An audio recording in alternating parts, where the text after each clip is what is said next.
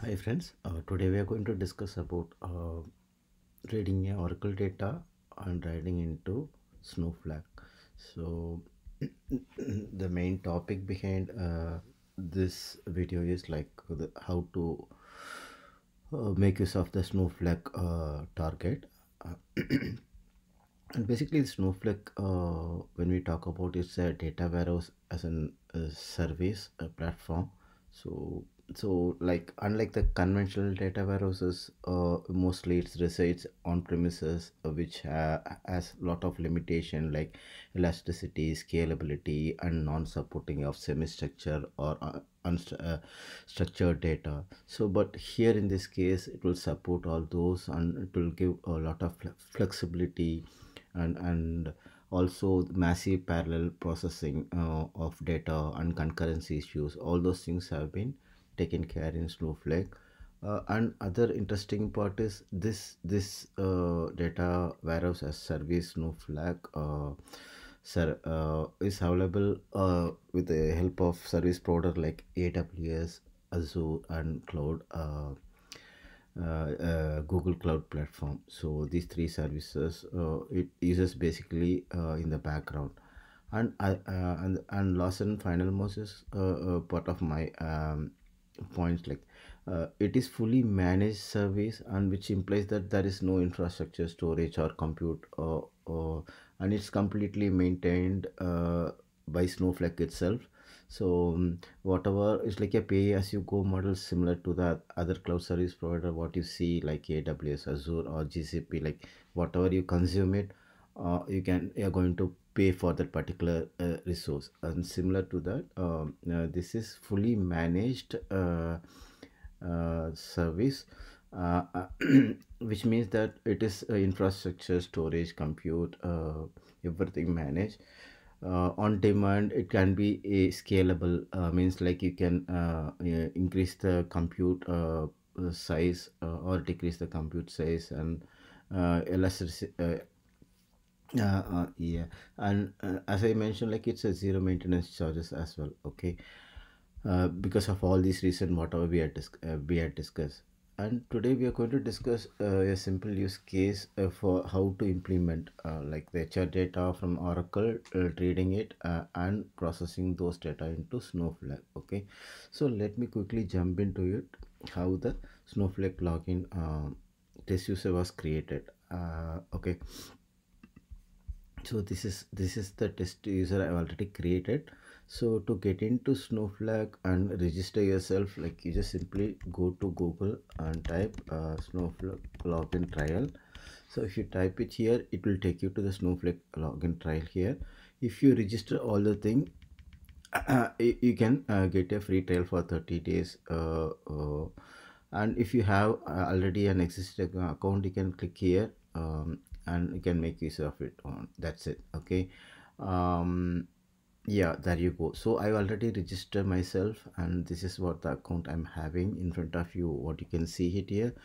So and the next interesting part is, see here under admin, you can see whatever the users roles defined. And for this particular user there is no user roles, already I have defined everything.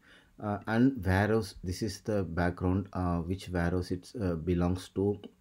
This is the compute engine, which size of warehouse we are going to use it on the runtime. We can define it. So most commonly for demo purpose, it is considered to be make use of small size. So as of now, this warehouse is in suspense stage. When you're going to run it, you can simply trigger to resume it. So that see here, so different type of warehouse size is there. So this is the computing power you can increase this. Based on the computing power increase, the cost will differ. Based on your data volume, you can decide it. Even on demand also, you can decide all these things. We are not going to discuss in detail about those things. For now, our demo purpose, let us keep it this one as is. uh, okay. Yeah, so let us try to run this.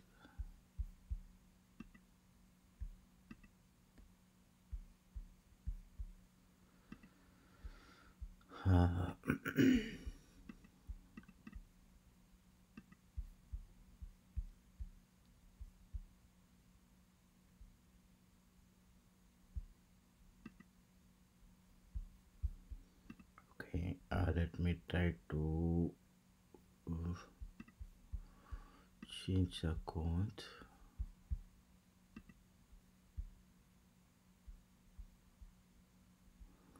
Okay, let me account admin. Okay, okay, let me go to users. Okay, let me try to rerun it. Okay, now I can resume it. Okay, now the values is ready. Okay, now if I go back here, let me switch the role into user admin. Now if I go back to worksheet here, so the table what I've defined, see, in the source side I have let me see.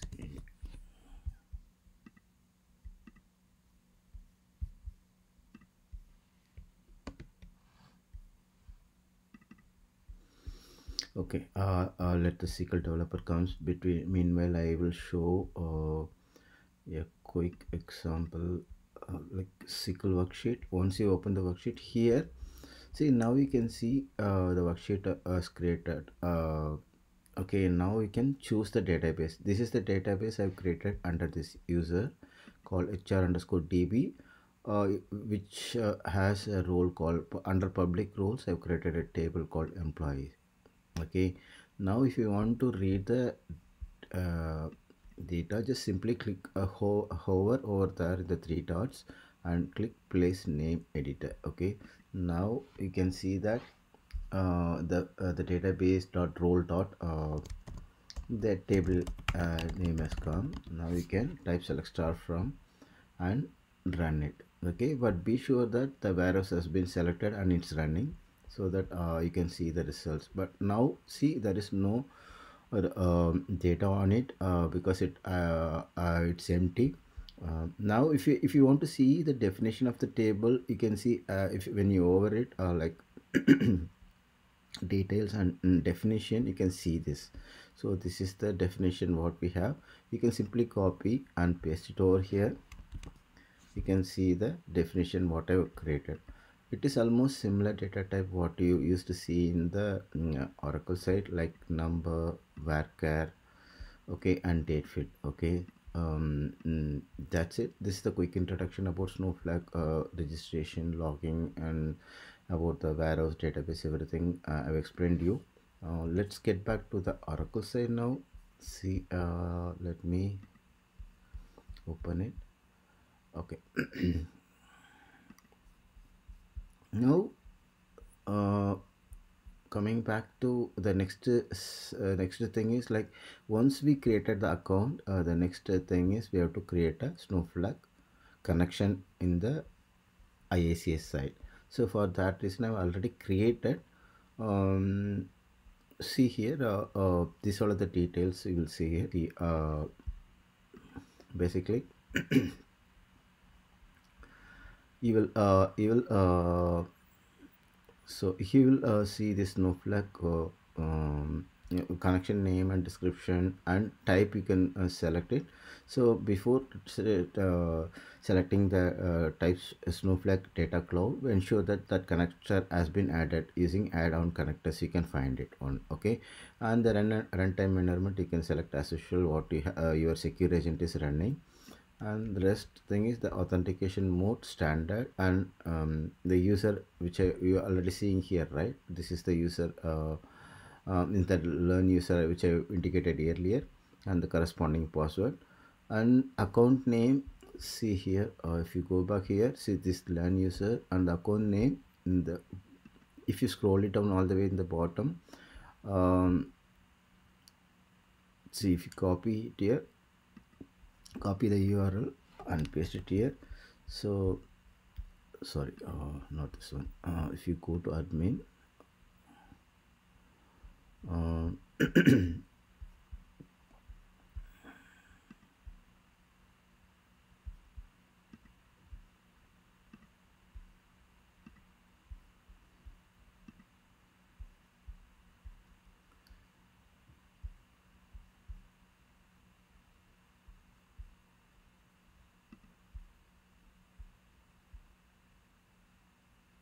this is the account identifier. See, this is the account identifier you can identify, so that you need to paste it here. So similarly what I hovered over there. So then the finally, if you want to mention the warehouse which I've created, you can mention, and the role is optional. Okay, once this is done, you can save the connection, test the connection and save it. Okay, so that's it. Now we are good to create a mapping under data integration. Go to the data integration side.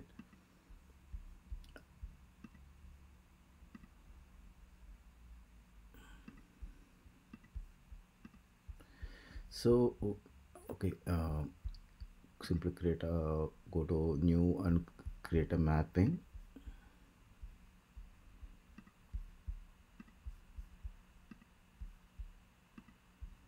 So Oracle source. Okay, and here what I'm going to do is I'm going to mention define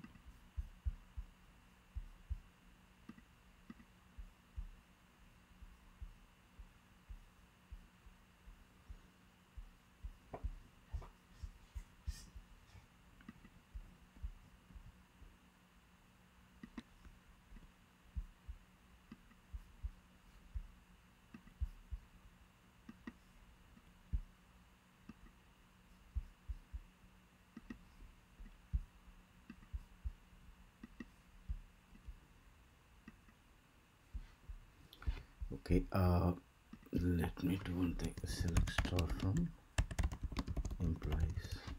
Okay, validate.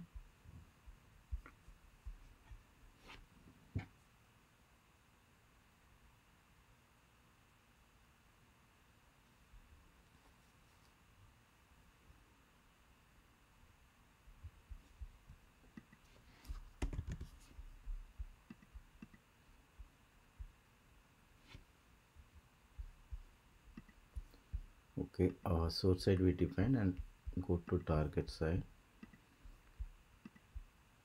Snowflake. Now here single object, select it.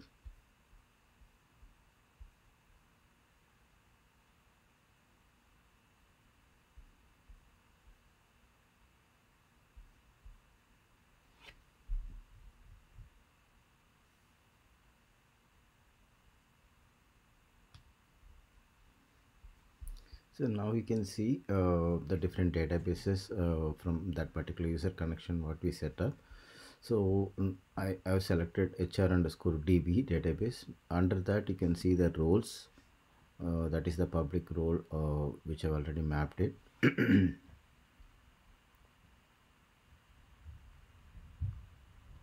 Once you select the role, in the right hand side you can see the list of objects associated with that particular database and role. For our cases, like employees table has been created, so which you can make use of it. See, so the table we selected. Now the final thing is you can do the field mapping. Okay, so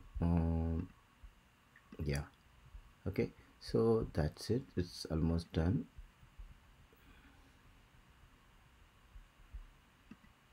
Now the mapping is valid. This is a straightforward mapping, source between source and target. There is no transformation in between, and the data type mismatch also won't be there to manage with the transformation anything. So I'm going to simply save it and run it. That's it.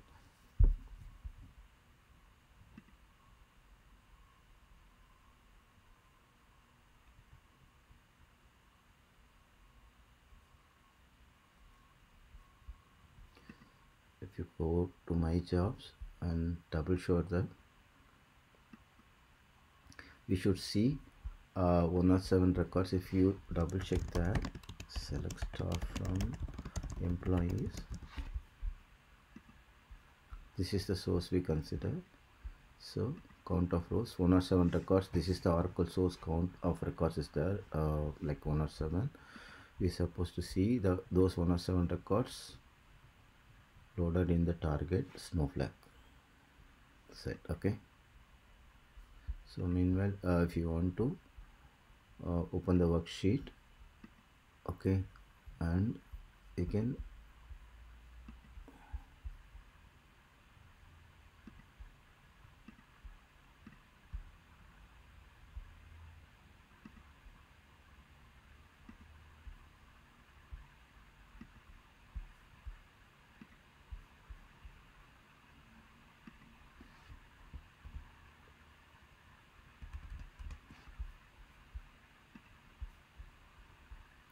so the records have been successfully loaded.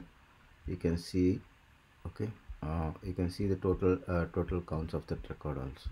Okay, so if you see here, if you see this, the 107 rows have been loaded and 15 millisecond. So this is it, friends. This is it, friends. Reading the data from Oracle and loading into Snowflake with a quick introduction of Snowflake, which I've explained. It is really useful to you. Please subscribe my channel. Thanks for watching the video.